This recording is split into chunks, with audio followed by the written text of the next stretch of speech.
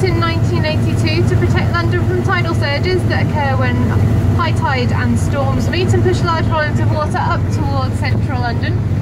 And because we've narrowed the river further up in central London, it easily burst its banks if a large volume of water were to go up into the city. So the barrier is currently on the bed of the river, and when they want to close it, they raise it up using these big hydraulic systems you can see as we come through the middle. So it lifts it up from the bed of the river and allows some water to still flow underneath, but the river level on this side of the barrier goes up.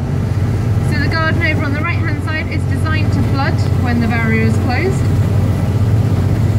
And each gateway is between 30 and 60 metres wide, so that means any boats that come through the Thames Estuary can also go through Tower Bridge, which is also 60 metres wide, and they can moor alongside the HMS Belfast.